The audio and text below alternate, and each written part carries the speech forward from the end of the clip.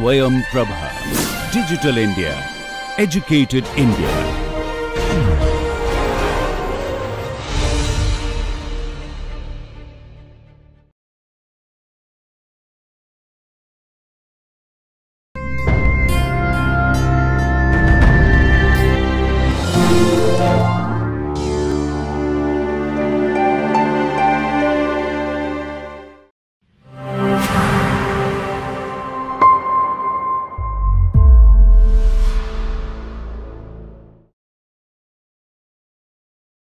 Welcome to the last session of ArcGIS in this series of lectures on spatial statistics and spatial econometrics. In this session, we are going to look at raster data, how to visualize such raster data, how to look at its property, what to be careful about, what can we do to manipulate these data. And then, finally, our quest of taking this stuff to an Excel sheet, to a statistical software, and, maybe on R, and analyzing this data from there. After this session, you will, go into learning, hands-on exercises on R. So it's kind of a natural progression. Different sophisticated techniques like, building a variogram model, estimating a variogram model, spatial regressions, they will all be taught on R because there are very nice routines, packages which can be used.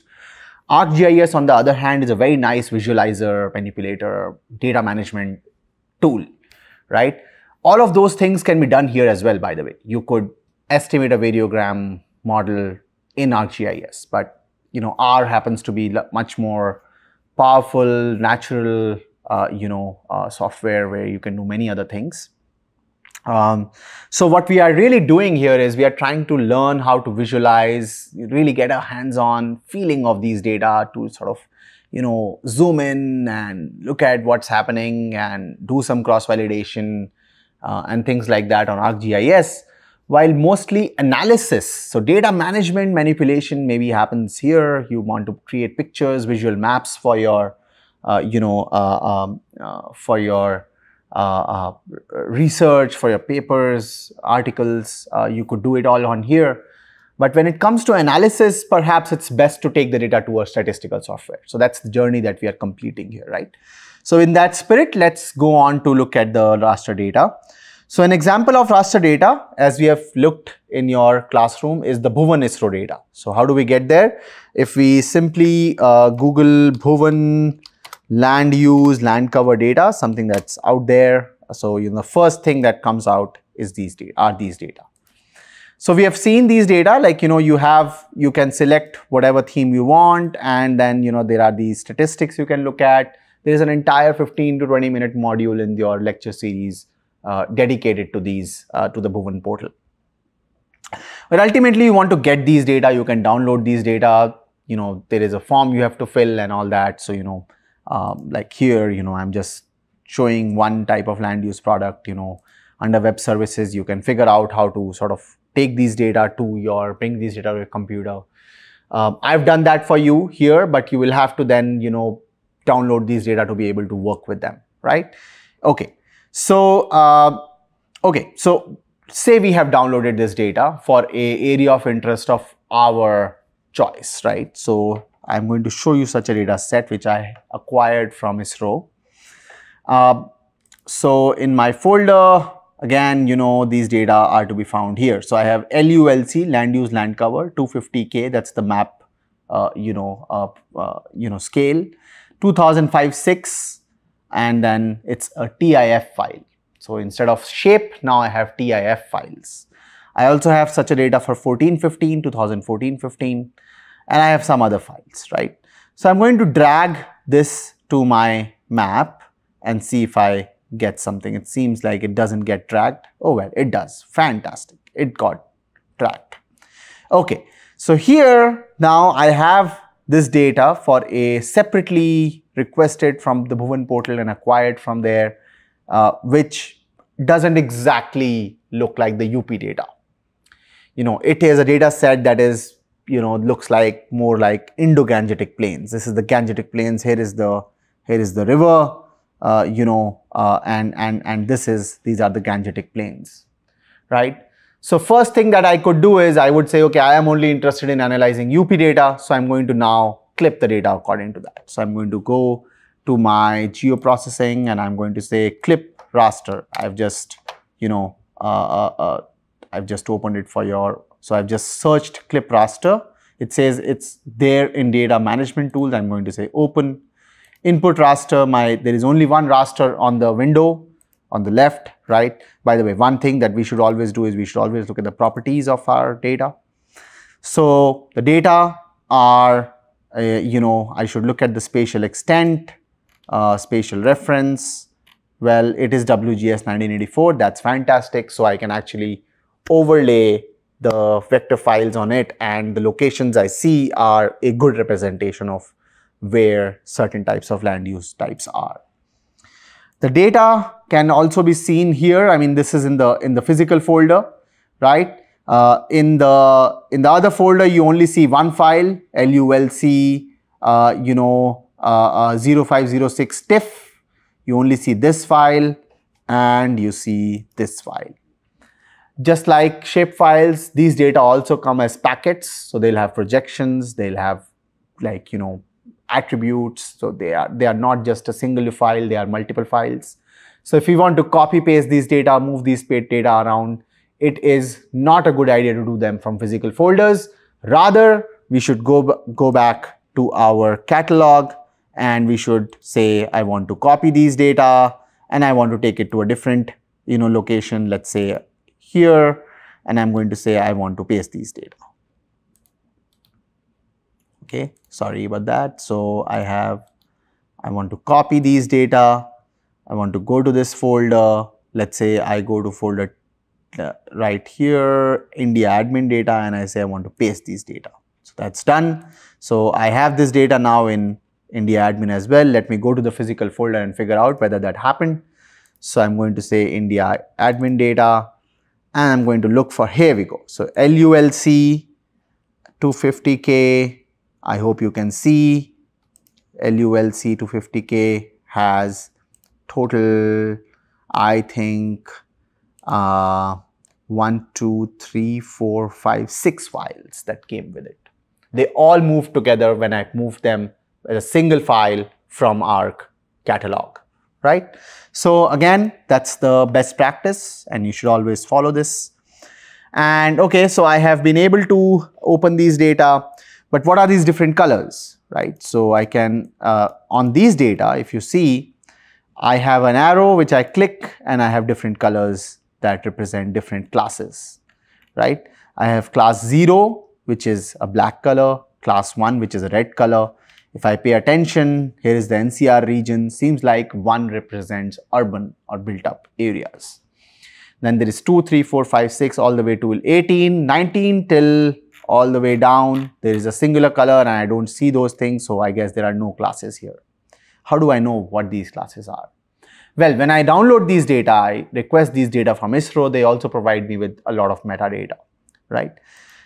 As part of those metadata are these, first of all, there is this README file.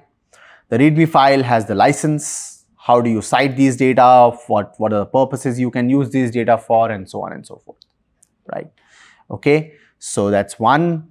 Second is the LULC classes. Well, 1 is built up, that's what we guessed. 2 is Kharif crop, 3 is Rabi crop, Zayed crop, and 5 is double and triple crop. Okay, so let's pay attention to the first 5. So built up, Kharif, Rabi, Zayed, and double triple.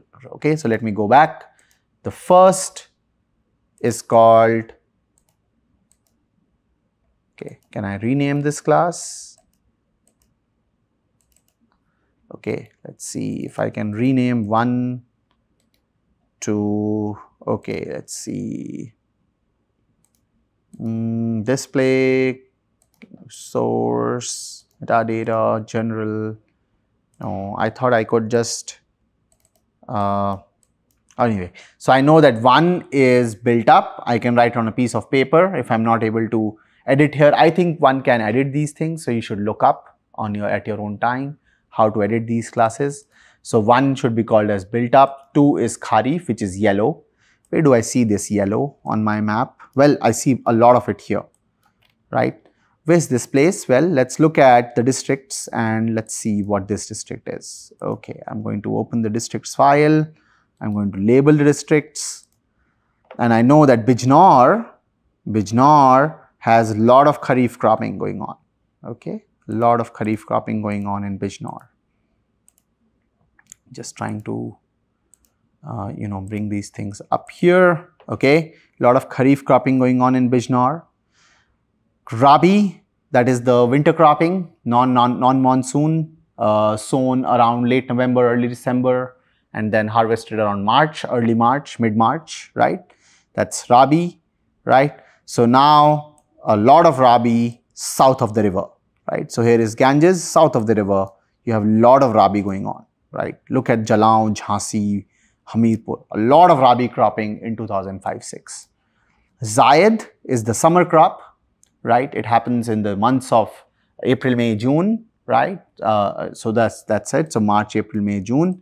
Where is Zayed? Let's try to find out. Can I find one single pixel of Zayed? Okay. All right. Not quite, right? I mean, there is not much of a Zayed going on. Well, there is some here, it seems. No, that's not Zayed. So we need a brown color. If I have Zayed, it's going to be brown color. So we could probably look at the east. Oh, there we go. Yeah, there's some Zayed in Bihar, it seems, right? This is all. So look at the water bodies nearby. So you know where the summer crop is getting its sustenance, right? Okay, that's how we do visual analysis.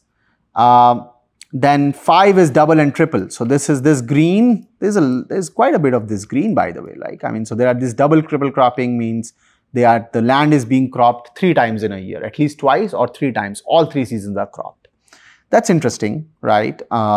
So there are a lot of double triple cropping in Uttar Pradesh, which makes sense. I mean, these are good soils, very rich in natural resources, and so on and so forth.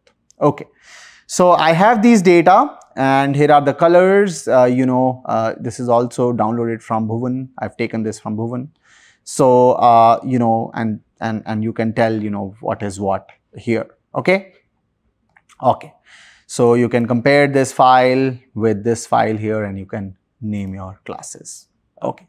Now I want to work with only UP data, so I'm going to clip the raster. I'm going to go back to my geoprocessing. I'm going to clip raster. Okay, I'm going to find clip raster. Okay, input raster is only 1.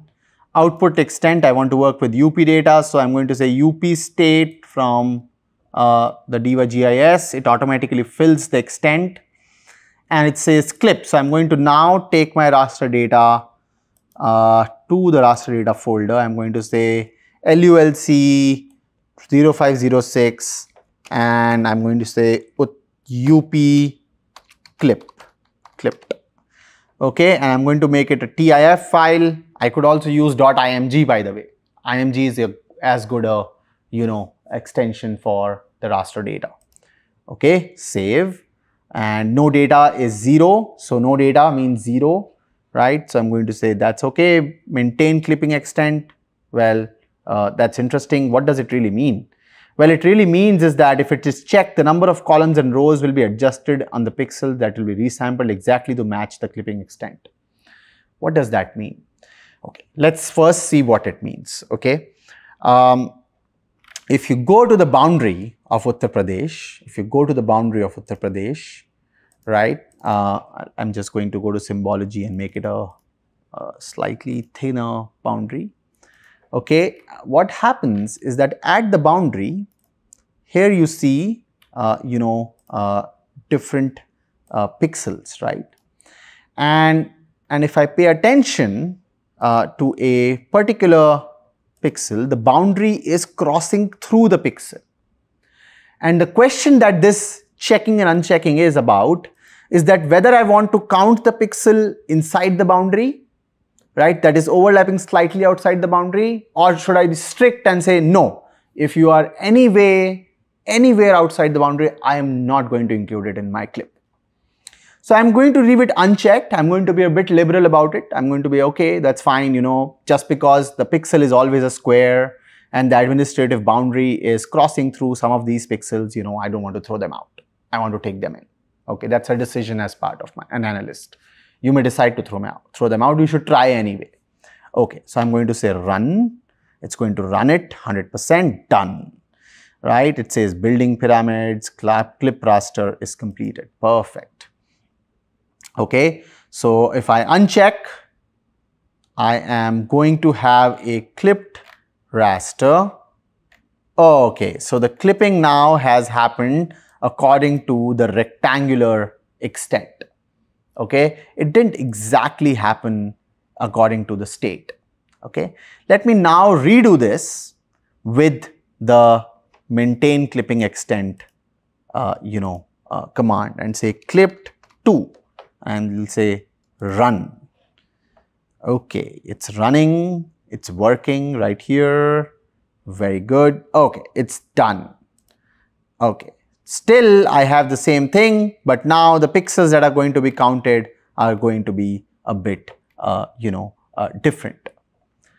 Okay, all right, so I have now a smaller set of data, right, which is not as large, which is approximately according to the boundary of the UP file, right. Next step that I might want to do, just like for groundwater data and railroads data, is that I might want to figure out the land use profile inside the districts. Okay, so let me just change the color of this thing because it's harder to view that color now. Okay, so I might want to know which district has what percentage of which data type, which land use type. Okay, for that we have this tool under geoprocessing. We have this tool called tabulate area. So the tool, it says, is not licensed, so we have to license the tool. Okay, so let's figure out a way to do that. Okay, so now that we have our clipped file for Uttar Pradesh, it's a separate file that we have created. What we can do is we can now navigate through different districts by name, which I know by name. For example, Hardoi, I can visualize the land use makeup in Hardoi in 2005 and 6, right? I can see which districts have large, urban bodies, which have a higher proportion of agricultural land versus built up land, and so on and so forth, right? If you go in, you will find these small speckles of red. A question arises, what are these, right? I mean, are these really built ups or are these errors? Well, for that one could actually, let's say which district are we in? We are in Hardoi. So let's actually go and open, Google Maps and maps.google.com. Okay, I'm going to open Google Maps. Okay, I'm going to now look at the satellite layer and I'm going to say Hardoi, show me Hardoi. Okay, all right, now let's look at the district of Hardoi. Okay, so if we go on to, if we zoom out a little bit, this is a satellite pictures and you can see these little speckles of white in green, right? These little speckles of white. What these speckles are small townships or villages which have built up areas, right? So this sort of also gives you a sense of population pressure. So, if you zoom in to any speckle, what you're going to see is a built up area, right? So there's a little, built up areas with different names. There are these settlements inside, the rural areas. These may be different villages, town centers, and so on and so forth, right? Bigger town centers will have, bigger footprints. So if I go back to my map, that's what little speckles are showing me, right? Little villages or town centers, we are looking at the locations at that fine detail as actual data. What I could also do is, instead of districts, say if I had an interest in, the groundwater data and land use data. So I can go back to my symbology. And I could work with, say, something like proportional symbols. And I did this earlier. I'll just want these from 1 to 40. Okay, 40. Yes, there we go. Fantastic. And I have 5 classes. Now, I could, if I wanted, I could actually just say I don't want any fill. I won't want any fill. Okay, no color. Apply. Do I get it? No, I don't get it. So wait. So I am getting no color. Outline color, I want, let's say, blue. I will say apply. Nope. So apply. Okay. Yeah. So I want an outline color, but I do not want a, apply. Okay. I want no color. Apply. Done. Okay. Fantastic. Now, the bigger the circles we saw earlier is the depletion is a characteristics of a depletion problem. Now, the bigger colors are near this green, right? Or they are near the urban built-up. Smaller colors, let's figure out where the smaller circles are in oranges. What are the oranges? Well, they are, let's go back and look at the data. Okay, I know this is built up, Kharif and Rabi. So, Rabi lands have proportionately lower amount of depletion than when lands are double or triple crop. This is a very interesting thing that I've learned from the data, right? So you can sort of, by simple visualization, you can start to make these, connections between land use types and groundwater extraction or groundwater depletion, right? And okay, so of course the next step would be to formally connect them and run regressions based on groundwater levels and how are they dependent on land use types and so on and so forth. Okay, so for that we will, as I said, that type of analysis is more convenient in a statistical software like R. R is also really powerful because it's because of its open source nature. So anybody can download it. It's free of cost, unlike ArcGIS. So we will cover those types of analyses in R. Okay. So with that, we are about done with our session on ArcGIS. Again, we have learned how to set up the software, how to open vector data, raster data, manipulate them, clip them, how to sort of walk between an Excel file and a vector file of attribute table. So we've learned quite a bit tools. I hope they'll be helpful for you. But I want to end by saying that this is just a ramp up. There's an entire toolbox in front of you, right? We saw under geoprocessing. There's all these tools. They can all do very interesting things. So it depends, how far you go in terms of experimenting and spending time. I highly encourage you that you do that. Okay, so thank you very much for your attention. We are done with ArcGIS hands-on, sessions, and next up are sessions on hands-on exercises with R. Okay, thank you.